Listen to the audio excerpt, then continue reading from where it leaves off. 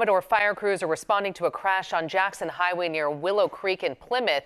As of right now, the highway under one lane of traffic control. So here's what we know right now at 10 o'clock. We know that one car T-boned another and that 7 people were injured in this.